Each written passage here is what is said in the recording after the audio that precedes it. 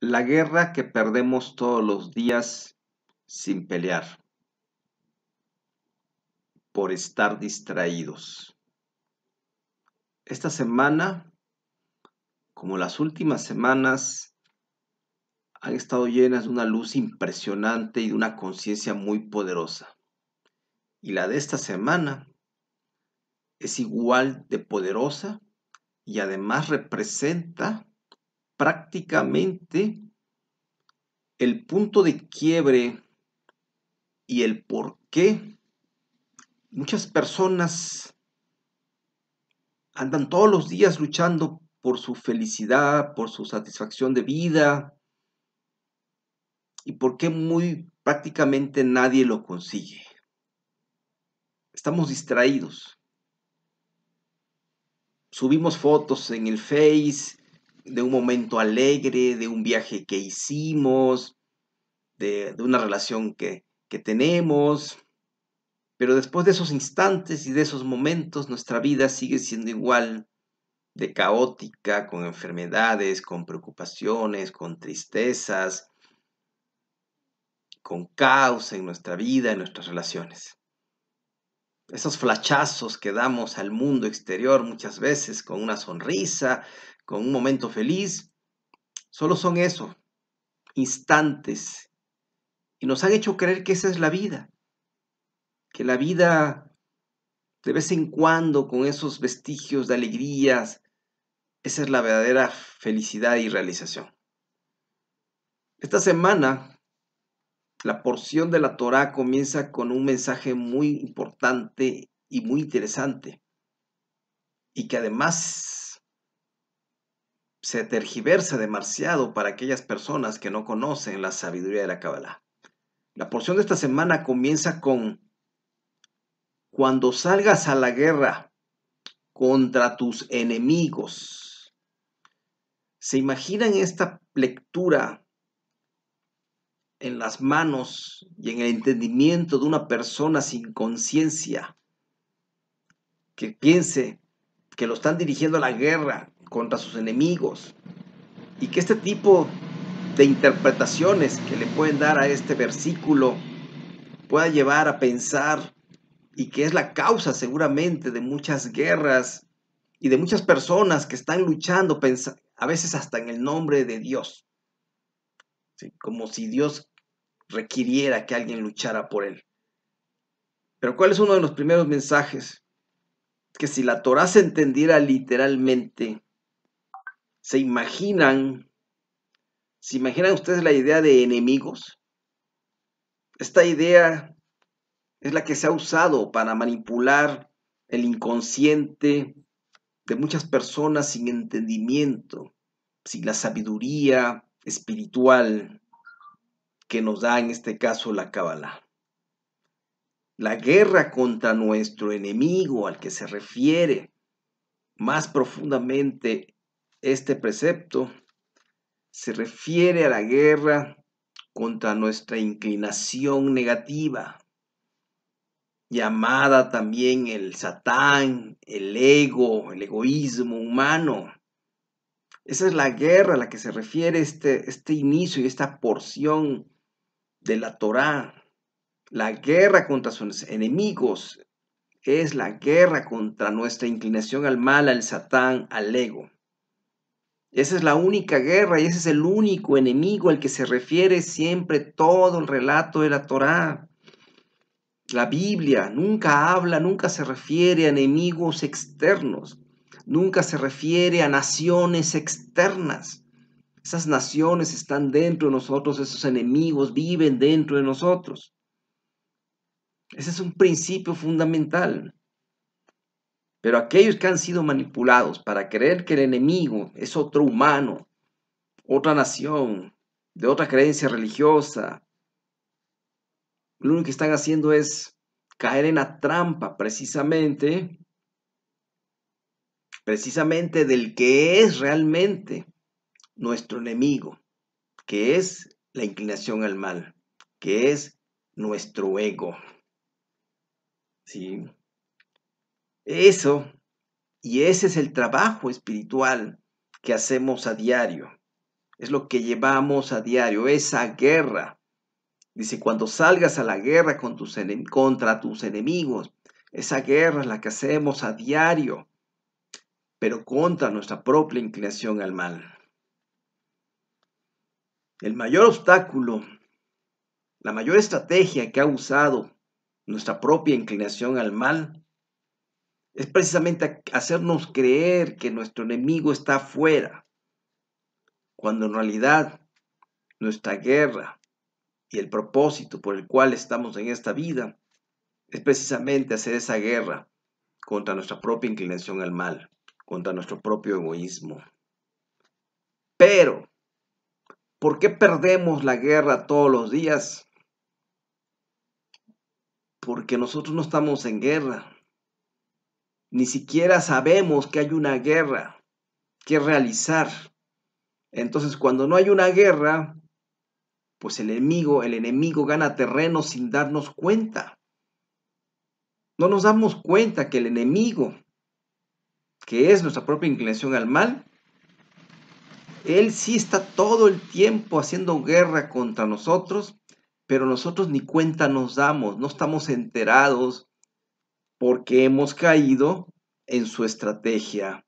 Su estrategia es distraernos en el mundo exterior, creyendo que la causa de enfermedades, de caos, de problemas, de nuestra infelicidad, de nuestras tristezas, de nuestros miedos, de todo lo que podemos vivir caóticamente, está afuera.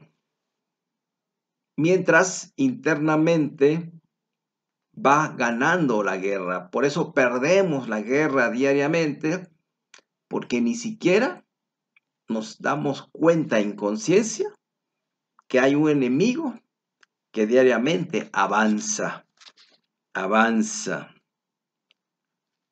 Y lo interesante es que a pesar de que el mundo exterior, que nuestra vida puede estar llena de dificultades, pues mientras sigamos pensando que es afuera el problema, nunca voltearemos a mirar ni a reconocer que nuestro verdadero enemigo está operando dentro de nuestra conciencia inferior. Entonces, por lo tanto, no hay guerra. Esa guerra es esa lucha, ese trabajo que debemos estar haciendo diariamente. En realidad esa es la guerra, ese es el trabajo espiritual. Pero no lo hacemos y por eso esta porción es tan poderosa, porque aquí es donde se define mucho por qué muchas personas, la gran mayoría, no hace su trabajo espiritual. Porque no está consciente de esto. Entonces, nos las pasamos luchando contra el mundo exterior. Pero ese mundo exterior solo es una ilusión creada precisamente por el enemigo. El enemigo, su estrategia fue, inventa que afuera está el problema. Hazle creer a las personas, a la humanidad, que su enemigo es el de enfrente. El de una religión diferente, el de una creencia diferente, una costumbre diferente, el de enfrente, siempre afuera. Y mientras la guerra la perdemos todos los días. En tanto no nos demos cuenta que todo eso que vemos en el mundo exterior solo es oscuridad espiritual dentro de nosotros, no tomaremos armas para luchar contra nuestro verdadero enemigo. Mientras sigamos creyendo que afuera está la solución, la inclinación al mal, nuestro ego, seguirá ganando terreno. Hay un principio en la lógica que dice que a premisas falsas, conclusiones equivocadas. Y esta es la razón por la cual todas las acciones que estamos emprendiendo a diario, buscando solucionar nuestros problemas, buscando solucionar nuestra pobreza, nuestras enfermedades, nuestras tristezas, nuestras preocupaciones, buscando encontrar felicidad, buscando encontrar quien nos ame, buscando encontrar una pareja ideal, Toda esa búsqueda que estamos haciendo afuera es totalmente una premisa falsa. Por eso, este mundo sigue igual. Por eso, a pesar de cualquier solución que estemos buscando afuera, no funcionan. No funcionan. Alimentan de pronto un sentido de optimismo y listo, pero no hay una solución real y de fondo, porque la solución no va a estar afuera. La solución está en nuestro ser interno. Nuestra batalla es contra nuestra inclinación al mal, que lo único que hace es impedir que tengamos acceso a la luz del Creador.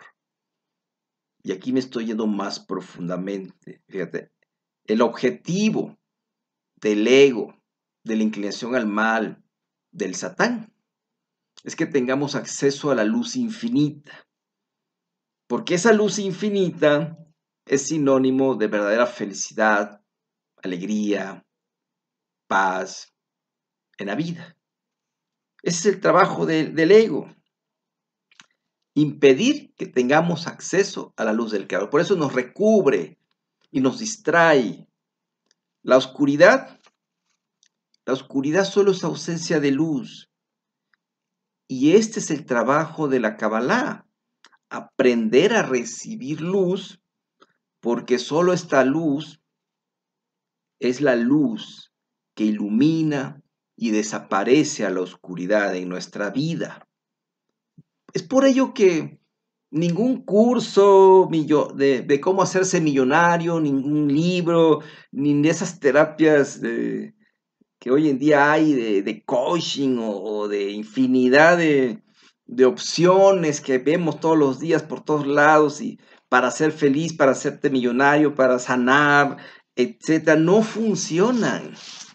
No van a funcionar en tanto no nos lleven a la conexión con la luz infinita que está dentro de nosotros y que es el que tiene la capacidad, esa luz, realmente de poder acabar con nuestro enemigo interno.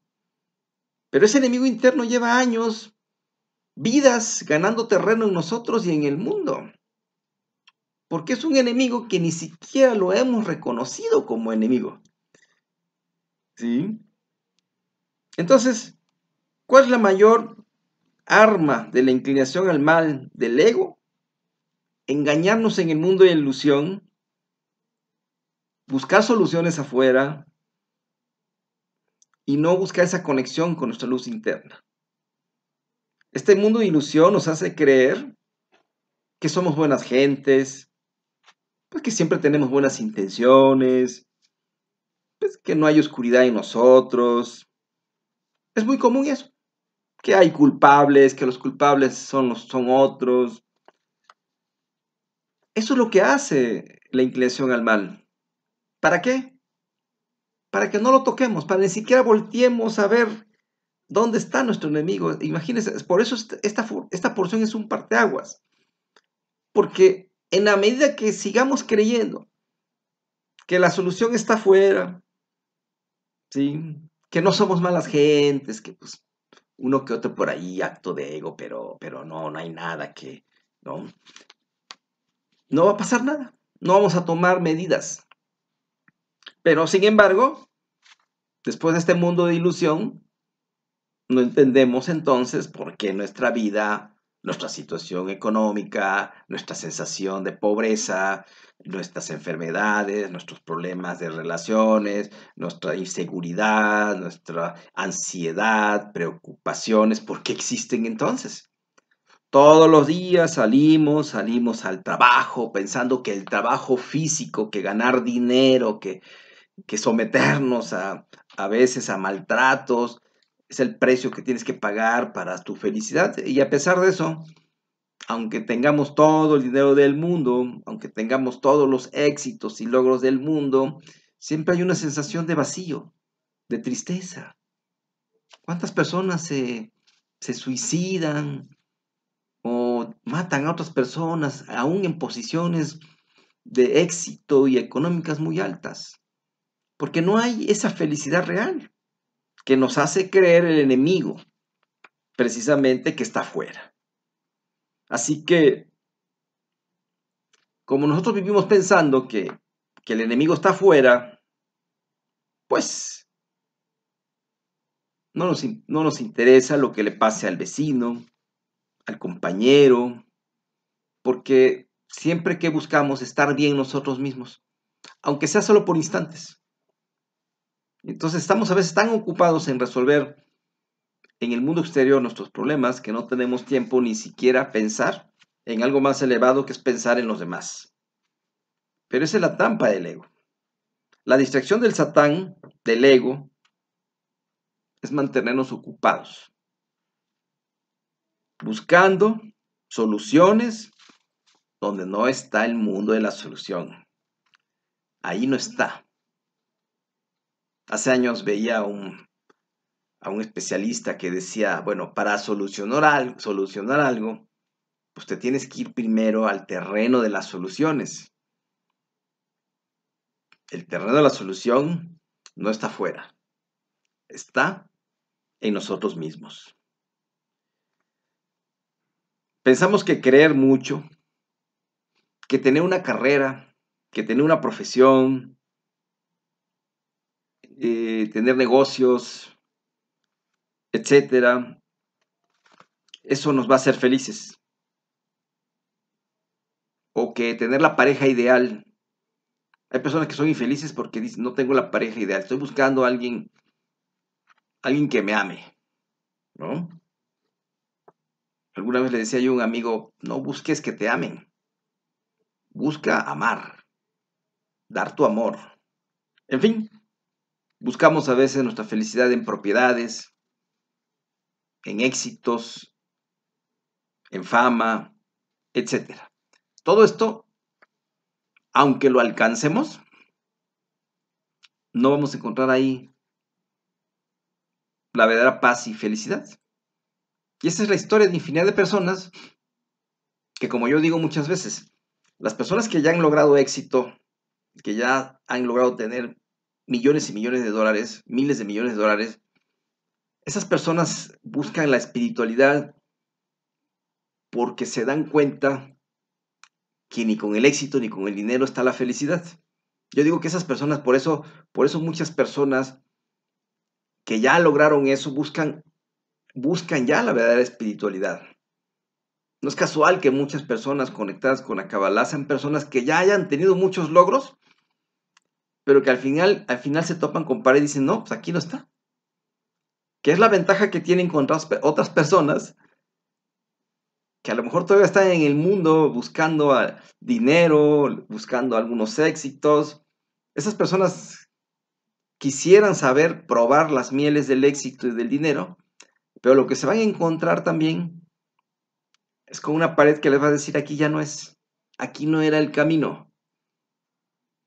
¿Sí? Ese es un tema muy interesante, porque muchas personas de cierto estatus social buscan ya la Kabbalah como su trabajo espiritual, porque en su vida diaria, a pesar de sus éxitos y sus logros, no lo han conseguido, no han conseguido su felicidad. La desventaja que tienen muchas personas que están en el mundo, en esa clase que está luchando todos los días, esa clase aspiracional que le llaman los mercadólogos, porque aspiramos a lo que tiene alguien que vemos que tiene lo que no tenemos nosotros, porque pensamos que ahí va a estar la felicidad cuando en realidad no está, pero mientras sigamos en ese proceso de aspiración, seguiremos distraídos del verdadero trabajo, porque no está ahí tampoco. Así que triste noticia para aquellos que están aspirando a tener mucho dinero, mucho éxito. Vean la vida de esas personas exitosas, entre comillas, ante el mundo de los demás, ante la vista de los demás. Esas personas famosas, el 99% vive angustiada, preocupada, triste, desilusionada, infeliz, adicta, porque ahí no es el camino. Entonces, toda esa es la distracción. de este mundo, del Satán, del ego, de nuestra inclinación negativa, a la inclinación negativa. Entonces, ¿qué hace a veces este Satán, este ego, para que no volteemos a verlo? Porque él está cómodo ahí en su hamaca viendo cómo nosotros nos peleamos contra todos, y él, que es el verdadero causante y enemigo que deberíamos estar atacando, él está tranquilo. Mira, viendo cómo nos destrozamos afuera, porque él no quiere que lo volteemos a ver. Entonces, ¿qué hace de vez en cuando? Nos da gratificaciones, nos da de vez en cuando un logro, un premio, alegrías temporarias, ¿sí? Me voy, ya junté para un viaje y me voy de viaje 15 días y soy feliz 15 días. Esas son las distracciones que nos manda el Satán, el ego. Ya tuve un encuentro muy feliz con mi pareja o conocí una pareja por un ratito y ya, ¿no? Esos momentos son los que nos obsequia el ego. ¿Para qué? Pues para decir, para hacernos creer que lo del mundo exterior sí funciona. Pero el problema es que solo es muy efímero. Y nuestra triste realidad sigue ahí la mayor parte del tiempo. Y ahí es como nos mantiene distraídos, dándonos placeres, dándonos satisfacciones temporarias, cuando en realidad el objetivo de la verdadera espiritualidad es siempre buscar una paz permanente, una satisfacción de vida permanente, estar más contentos con nosotros mismos, poder interactuar cada vez mejor con los demás. Ese es el verdadero objetivo de la espiritualidad. Pero eso se logra, como lo dije, con nuestra conexión con la luz infinita, que es la que va siempre a iluminar cualquier oscuridad que pudiera aparecer en nuestra vida. Entonces, después de esos ratos de alegrías, esos momentos que nos han hecho creer que eso es la vida, ¿eh? Momentos así, pero son momentos que ojalá fueran permanentes. No, ahí de vez en cuando nos da un logro para hacernos creer, ¿no? Tomé un curso de negocios y me funcionó pero ya después se vino abajo, pero no importa. Es lo que sucede a veces cuando hay mucha gente que entra a negocios, de esos que hoy en día hay de multiniveles y te dan pequeños premios al principio para que veas que funciona. Pero ya después te das cuenta que es puro engaño, ¿no? Que te engañaste a ti misma. Así funciona el ego, nos mantiene distraídos. Entonces, ¿cuál es el punto? Todos los días perdemos una guerra y nuestra realidad todos los días está llena de tristezas, preocupaciones, ansiedades, enfermedades, pobreza, porque no nos damos cuenta que hay un enemigo contra quien debemos hacer la lucha diariamente. Y esa es nuestra inclinación al mal, llamada también el ego, el Satán. Ese está ganando la batalla porque ni siquiera nosotros la hemos empezado. Y ese es el primer paso, y esta es una de las enseñanzas de esta porción. O sea, ni siquiera nos está hablando del trabajo espiritual, aunque en esta porción creo que hay 74, no recuerdo bien la cifra, pero creo que son 74 preceptos que nos da ya para cumplir. Pero olvidémonos por lo menos de esos 74 preceptos. No vamos a hacer un precepto, no vamos a cumplir ninguna ley espiritual mientras no tengamos la conciencia siquiera que tenemos que cumplirlas. Mientras sigamos creyendo que somos buenas personas, que no dañamos a nadie, aun cuando nuestra realidad sea de caos y de preocupaciones. Este es el primer paso. Muchas personas, ahora por ejemplo tenemos el curso del ego, y algunas personas dicen, no, pues si yo no tengo muchos egos, ese curso no es para mí. No, más bien está distraída. Está pensando que la solución está afuera, porque el ego nos hace creer que pues no hay nada contra qué luchar. Imagínense, por eso perdemos la guerra todos los días, porque ni siquiera nos damos cuenta que alguien está ganando terreno todos los días en nuestra vida, la oscuridad. Así que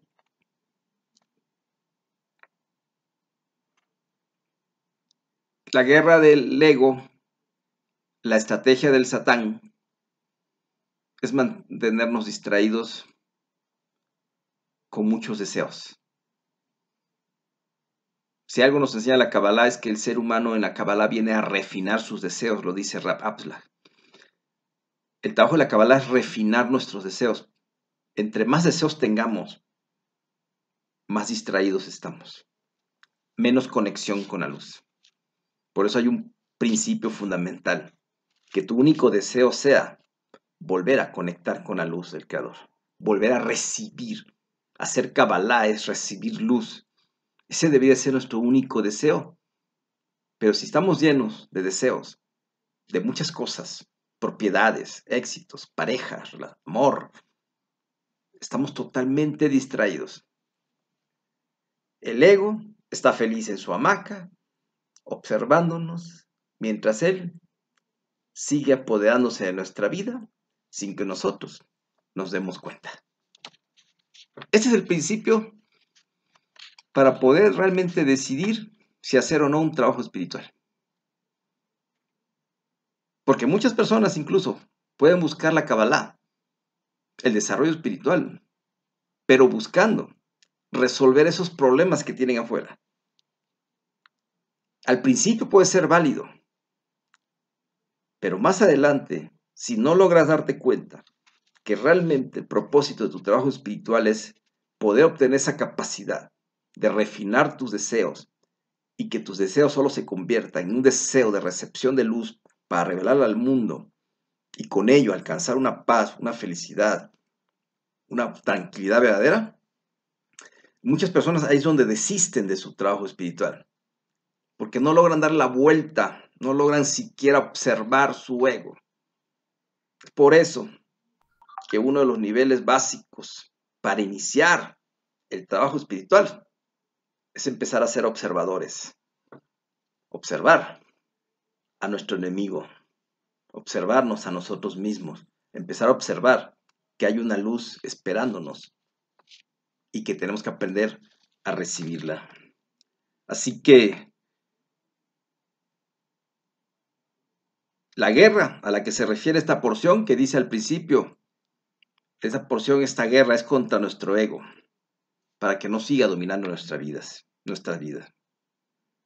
Si entendemos la profundidad de esta conciencia de esta semana, ya no postergaremos más nuestro trabajo espiritual. Tomaremos las armas, aprenderemos a tomar armas que la Kabbalah nos enseña, son armas espirituales, y ahora sí empezar a declararle la guerra al ego. Esa sería nuestra función, pero no podemos declarar la guerra a alguien que ni siquiera sabemos que está guerreando contra nosotros, porque su mayor estrategia es hacernos creer que afuera está nuestro enemigo. Es tiempo de ver y de empezar a estar conscientes con humildad de nuestra inclinación negativa, llamada ego. Esa es la guerra que nos habla esta bonita y profunda porción. Por eso siempre yo le digo a mis alumnas y alumnos que hay que ser fuertes y valientes, porque para ir a la guerra hay que ser fuertes y valientes. Ese es mi deseo para este Shabbat, que recibamos esta luz que nos abra la capacidad de observar que el enemigo, que la guerra, está contra nuestra propia inclinación negativa. De lo contrario, seguiremos luchando afuera contra enemigos ilusorios cuyo resultado nunca será real. Nunca habrá una solución verdadera a nuestras necesidades, a nuestras enfermedades, a nuestro caos, a nuestras angustias, a nuestras tristezas, a nuestra pobreza, etc. No hay solución en el mundo. Siglos y siglos lleva este mundo luchando contra todo este mundo caótico. ¿Y cuál ha sido la solución? No ha habido solución, porque estamos distraídos. Ese es el trabajo del ego. Ese es mi deseo para este Shabbat. Y si deseas realmente empezar a conocer el ego, no es casual que justo este lunes iniciamos un curso muy profundo sobre el ego. Y si tú eres de esas personas que ya se dio cuenta que el enemigo realmente está dentro de uno mismo, en nuestra inclinación al mal, entonces este curso es para ti. El mundo de los distraídos nunca tomarán este curso. Cuando crees que no hay enemigo a luchar, pues no hay guerra a realizar. Mientras tanto, nuestra vida seguirá siendo un caos. ¿Por qué? Porque no hemos emprendido esta batalla. Así que te invito a este curso que iniciamos el lunes y que está en online. Es un curso muy revelador y al mismo tiempo también incómodo, porque al ego lo vamos a sacar de su hamaca. El ego de pronto ahora sí va a sentir, hey, ¿cómo? ¿Ya me voltearon a ver? ¿Ya me descubrieron? Ahora sí el ego se va a resistir. Y ahí viene precisamente el trabajo del curso, donde usaremos herramientas, las armas, para poder iluminar nuestro mundo de oscuridad, para poder hacer que ese ego, esa inclinación al mal, se vaya cada vez replegando más de nuestra vida. Y entonces iluminando nuestra vida cada vez con más tranquilidad, con más paz. Es un trabajo, no es que se vaya a lograr de la noche a la mañana. No, este es un trabajo constante, pero vamos a obtener herramientas, conciencia de entrada para poder distinguir a nuestro ego, porque el ego se disfraza, tiene 1000 máscaras. El ego es el 1000 máscaras, tiene 1000 máscaras y se disfraza de muchas formas. Pero bien, ese es mi deseo, que este Shabbat recibamos esta luz tan hermosa y tan llena de un verdadero crecimiento espiritual, del inicio de un crecimiento espiritual. Shabbat Shalom para todos. Excelente semana, Shavua Tov. Y recuerda, tú y yo somos uno. Y gratis, ni con los ojos cerrados. Porque esa es otra trampa de nuestro ego. Cuidado. Shabbat Shalom. Excelente semana. Bendiciones para todo el mundo. Si te gustó, comparte esta luz al mundo. El Satán no quiere que la compartas, porque quiere seguir en su hamaca. Quiere seguir ahí descansando sin que nadie lo moleste. Vamos ahora sí que a hacer que el Satán se incomode un poco y compartamos esta luz. Si quieres informes, búscanos en nuestro sitio en Facebook o en www.cabalaplicada.com. Shalom, shalom.